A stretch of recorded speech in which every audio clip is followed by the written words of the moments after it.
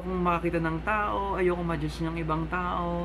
So, yun yung feeling guys, kaya ayoko na magkaroon ng pimples.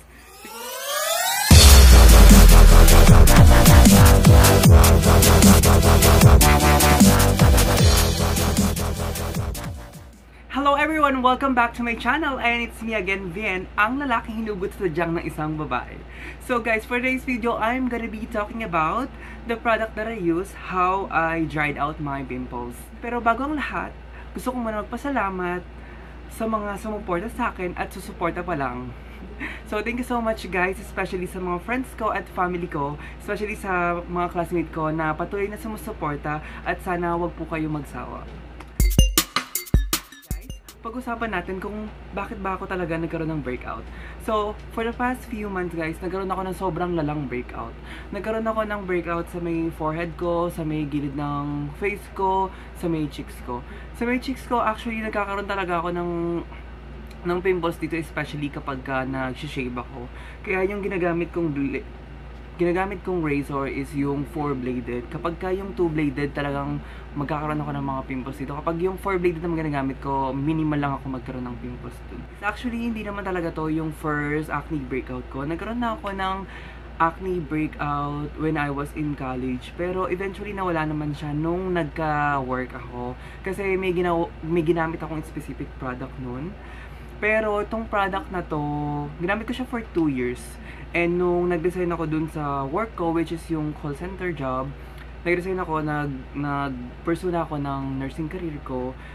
Etong product na to, nawala sa Watson store. Hindi ko alam kung bakit.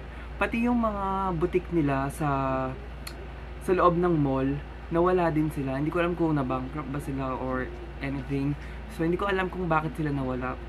And itong product na to, actually, nakita ko siya sa online shop, sa Lazada, sa Shopee, pero hindi ako umorder yun kasi I'm scared. Baka kasi fake yung binibenta nila kaya hindi ko in-order. So yun, tumagal ng 2 years tong product na to na hindi ko nagamit. Gumamit ako ng iba. Gumamit ako ng mga mild soap, pero sobrang mild niya na hindi niya kayang linisin yung mga maduduming part sa mukha ko. Kaya kahit na mild soap pa din, nagkaka-pimples pa din ako. So yun na guys, ayoko na kayong paghintahin. Napapakita ko na sa inyo kung ano yung product na nag-effect sa mukha ko. Itong product na to guys, hindi ko sinasabi na porket umeffect sa akin, dapat i-effect din sa inyo. Pero ito talaga yung umeffect sa akin at napa-dried out niya yung pimples ko within a month. Ayan guys, it's a KSA Magic Soap. Maganda siya guys kasi 3-in-1 na siya. So it's a combination of kojic, placenta, and glutathione. Hindi ko alam kung bakit KSA, Kingdom of Saudi Arabia. So weird. So yun guys, maganda to guys. So ang ginagawa ko dito kasi since madali siyang matunaw, ang ginagawa ko, hinahati ko siya sa tatlo. So yung tatlo na yun, kapag dinivide mo, ang pagkakatanda ko, ang isa tumatagal ng 2 weeks. So imagine guys, kapag hindi mo siya hinati sa tatlo, tatagal lang yung isang bar mo ng 2 weeks, 'di ba? Medyo pricey kapag gano'n. So kung yung mga nagtitipid diyan, pwede nyo siyang hatiin sa tatlo. Kung mayaman naman kayo, pwede nyo nang huwag hatiin. Isang buwan ko na siya ginagamit and so far, na-dried out niya yung mga pimples ko, especially dito sa forehead yan. Kung makikita nyo guys yan, may mga marks, may mga red marks, pero marks na lang yan, tuyo na siya actually. Tsaka dito yan, no? Yung mga pula-pula, ano na lang siya, red marks na lang siya, tsaka mga dark spots. Ayan. So far ngayon, wala naman akong bagong tubo. Meron ako sa leg, ito isa lang.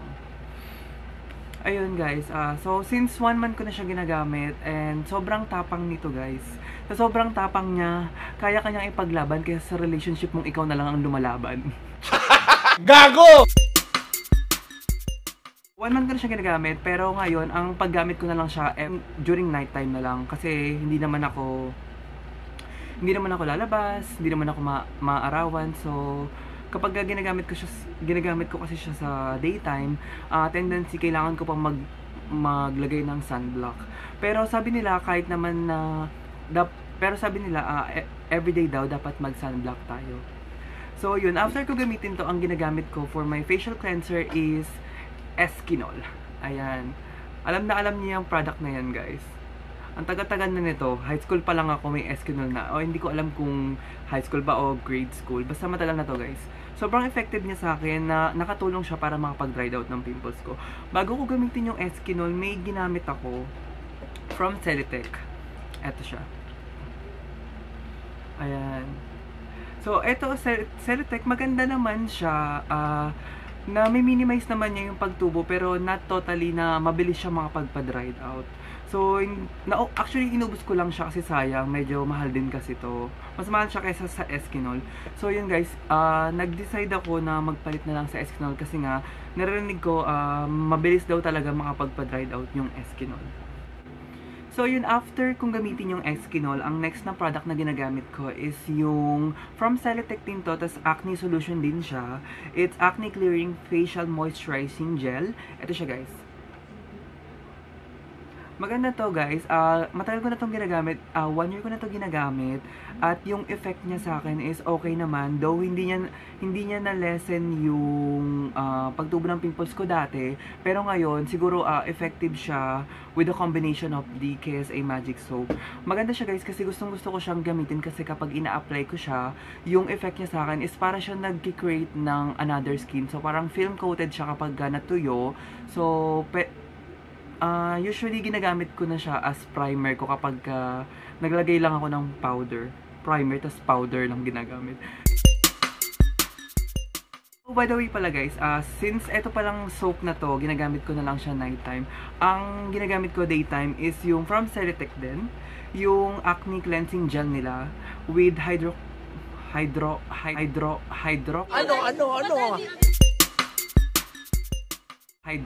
acids. Ayan guys. Ayan. Ito naman guys, maganda din siya. Maganda siya kasi hypoallergenic, oil-free, fragrance-free, non-comedogenic.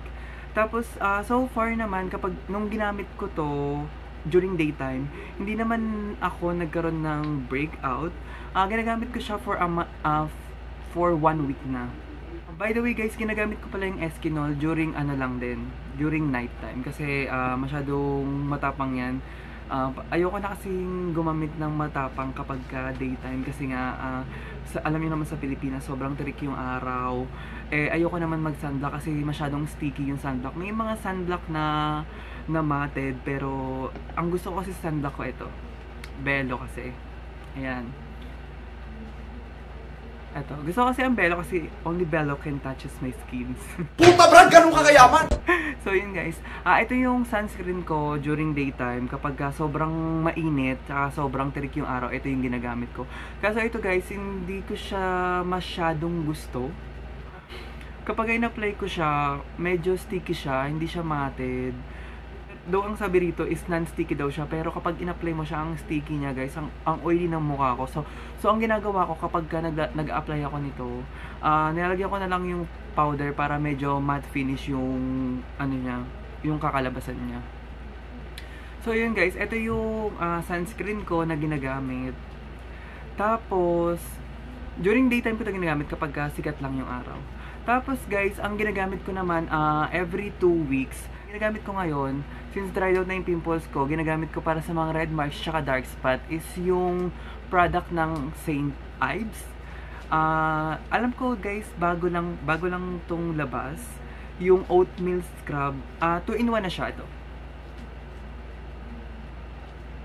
Ayan.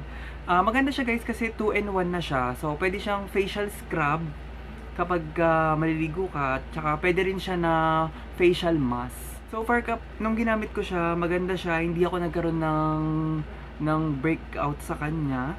Ginagamit ko siya 1 week na din. Every 2 weeks lang. Ginagamit siya Monday tsaka Friday. So, nung ginamit ko siya, maganda yung kinalabasan niya. After ko siya gamitin, medyo naging smooth yung face ko. Tapos parang na-minimize naman yung dark spot kahit papano. Kasi nung last month, sobrang talaga, ang dami kong dark spot dito sa kasi nga yung mga na-dried out na pimples. So yun guys, yun yung mga product na ginagamit ko ngayon. And so far naman, effective sila at hindi na ako nagkaroon ng mga cystic na acne. And yung ipatas sa akin yung mga product na gusto nyo para naman tuluyan nang mawala yung mga dark spot ko. Kasi guys, kung alam nyo lang yung feeling nang magkaroon ka ng maraming pimples, nakaka-depress talaga. Yung feeling na, sobrang dami kong pimples, gusto ko na lang magstay sa bahay. Ayokong makakita ng tao, ayokong ma-judge ng ibang tao. So, yun yung feeling guys, kaya ayoko na magkaroon ng pimples. Siguro, siguro yung mga acne scar, i-treat ko na lang siya later on kapag nagkaroon na ako ng budget. Kasi merong bagong treatment for acne scar, which is the CO2 fractional laser. May mga videos akong napanood na sabi nila sobrang effective daw. Gusto ko matry yun, pero kapag may budget na ako, for now wala muna akong budget, so self-medicate muna ako. So by the way pala guys, kung ginamit nyo itong mga product na sinabi ko sa inyo, at kung lumala yung acne nyo, wag na kayong mag-try pa ng ibang product. Pumunta na kayo sa dermatologist nyo, wag na kayong mag-self-medicate. Mahirap na guys, baka ma-infection pa yung mukha nyo. Ako pa ang sisihin nyo, di ba?